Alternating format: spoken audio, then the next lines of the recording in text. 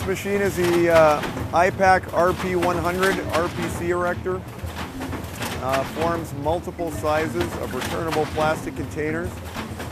First machine in North America from a major manufacturer to supply a growing market for RPCs. The market was kind of created through demand from retailers through sustainability and green initiatives to get more use out of a single container. Relative to corrugated, an RPC will typically go through a life cycle of about 9 or 10 cycles before it has to be replaced, as opposed to a single use for a corrugated container.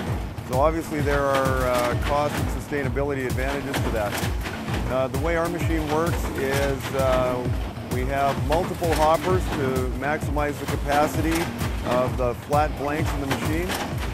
They feed to a central hopper where they get lowered down onto the transfer conveyor.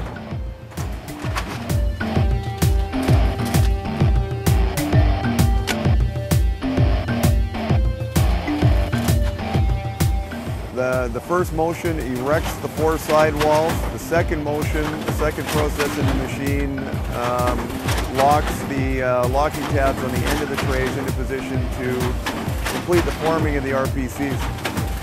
Some of the advantages of the machine is the high speed of the operation relative to competitive machines, as well as the capacity of the hopper, and there's very limited changeover required between sizes.